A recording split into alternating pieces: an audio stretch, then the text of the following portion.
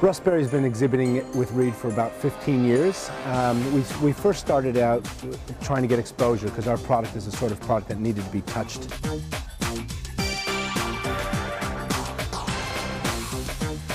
Yeah, the gift and trade shows take up around about 60 to 70% of our marketing budget for the year. But at this stage, you know, we haven't come across any other better avenue for marketing our product.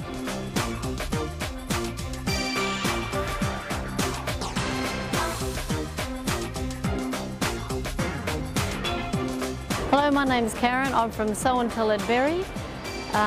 We sell a lot of embroidery supplies and we have got gift lines. We also manufacture some of our own products. So I come to the show to meet the suppliers and looking for new products. And really things that you can't get out of the catalogue, we try to look at them here at the show.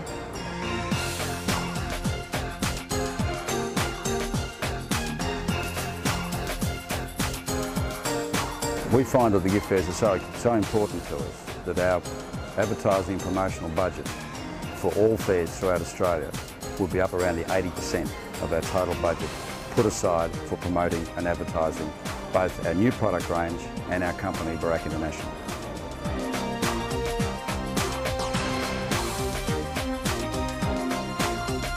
The fairs have been really important in building our customer base.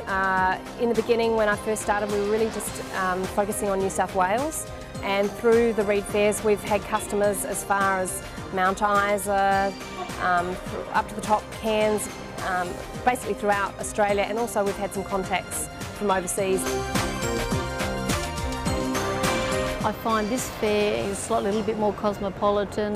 The stands are slightly larger and the lighting's very good. I just find that's more inspiring for buying product.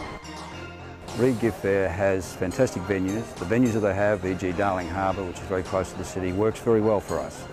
It is 5 halls of fantastic ranges of merchandise, and my company is in amongst it, and because of that, because of the push that Reeds do with their advertising, it then gives us the opportunity to see as many retailers as we possibly can, and that's what we need. Don't start planning your trade fair a week before the gift fair. You need to plan 2-3 months out. You've got to look at it from the other side, that someone's going to walk across your stand and they've got to find it interesting. If they don't find it interesting or they don't see a product there, they're not going to buy from you, and you're really throwing your money out the window.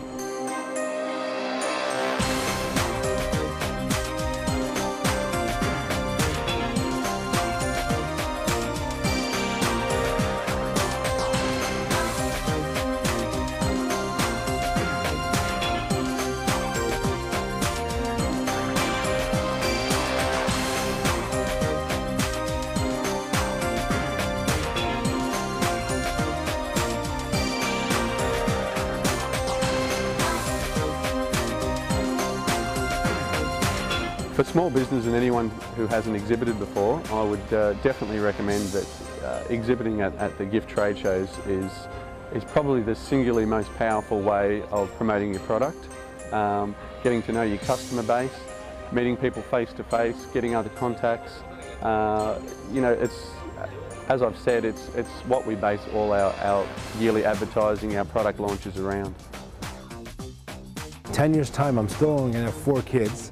But I'll have a new stand and I'll have new product because I know what my customer's looking for. At least I think I know what my customer's looking for. But most importantly, I'll still be in the trade fair because that is the place where I can reach my target audience and my target customers, and they keep coming back, so do I.